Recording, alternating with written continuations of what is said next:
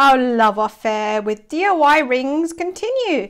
Now, I think you've seen this video already. If not, it's going to come soon. Today, it's all about the Union Jack, if I can take it off. Now, this isn't one of my normal redhead art videos. This is all an extra because you have been asking for these how-tos. So you will have to invest in some polymer clays, some special glue, paints, and of course, these ring clasps. But anyway, that aside, let's take a look and see how it's made.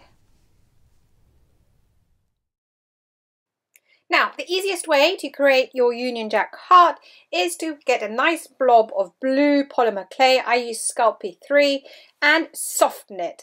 Then I rolled it into a ball, nice, neat ball, and then I squeezed the bottom to get the point of my heart. And then at the top, I pushed in with my toothpick to create the peaks of your heart. And then I just kept forming it until I had a shape that I was really, really happy with.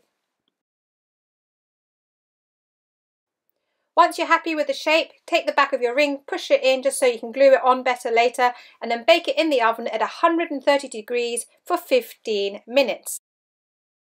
When it has fully cooled, take some white acrylic paint and draw a line down the centre of your heart. Then across your heart, draw another line. So do a cross first. And once you've got this white cross, you can start adding some slightly thinner diagonals to your heart. But I do find it easier to create the cross and then the diagonals. Make sure you've got a nice thick layer of paint. You'll see me going over it a couple of times and then let dry. I decided once it was dry that actually it needed another layer. It wasn't strong white enough, so I added another white layer. This craft doesn't take long, but you do have lots of drying time in between. Once the white fully dry, this time I used a red enamel gloss paint. Now you're ready to move on to your red. In this instance, I used an enamel red gloss paint simply because I thought it was so vibrant and such a pretty red that I decided I'd use it. But to be honest, an acrylic red is fine. You could even use red nail varnish actually. So have a look at what you've got at home and see which ones works best. Again, I started off with a red cross and then added the diagonals in afterwards.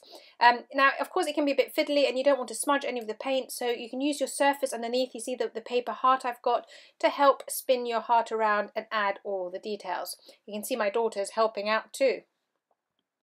In fact, she was making her own heart and just practicing whilst I was making mine. Or maybe she was just drawing some smiley faces. There, you can see her heart. She's only 7 and I think she did a really good job.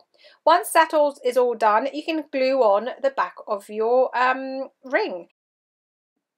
Do make sure you use a very good glue. I use Gem Tack, or you can use E3000. It has to be a good glue because if you use ordinary glue, it won't stay and your ring will fall apart.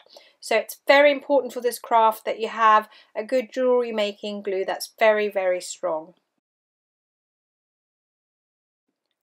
Once that's fully dry, we're back to our polymer clay varnish. This is a Fimo brand, and you basically liberally add a lot of varnish and make it look extra special. I think these rings look, amazing. I always hang it off a little pencil to let it dry because obviously you don't want it sticking to your surface, and once it's dry, it's ready to wear. Now don't forget to like, comment, subscribe, add this to your playlist, and of course we'd love to see you here again soon. Take care, bye!